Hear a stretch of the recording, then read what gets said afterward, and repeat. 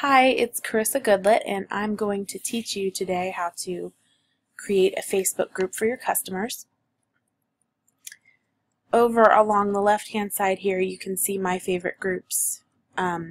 These are groups that I either have created or am a part of, and I use them a lot, and so I have made them part of my favorites, and I'll show you how to do that as you create your group. So just go down to Groups here, and click on Create Group, and you're going to decide on a name. So let's see, we'll do this. And you cannot use the word 31 or the number 31 in your title. So that's just one of the rules that 31 has, and then you need to add one member to your group. So I'm going to add my husband for this demonstration here, and then you do need to make it a closed group because public groups are not allowed by 31, and then secret groups are not good because no one can find you. And this right here is where you make your group one of your favorites, and then push create.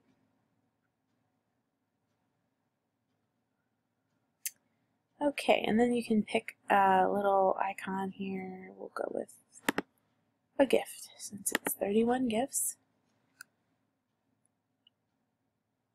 Upload a photo. There's a little sneak peek at how I have things organized back here.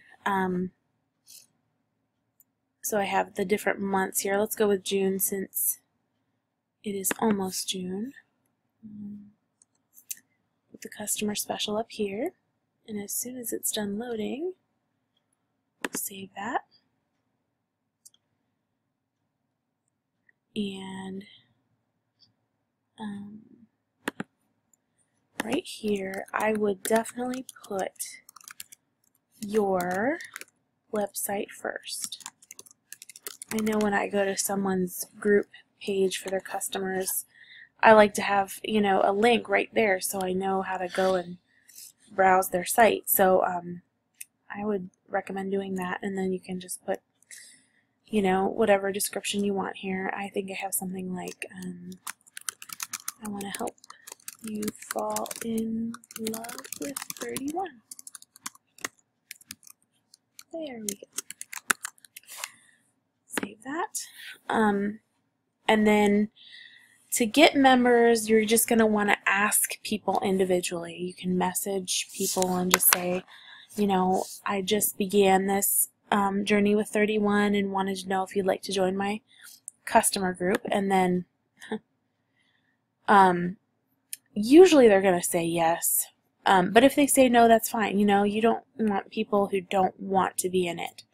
I know when I first started, I added every single person in my contact list because I really didn't know any better, and yeah, that's just not the way you want to do it. So anyway, ask people, get their permission, and then go ahead and add them. So alright, thanks.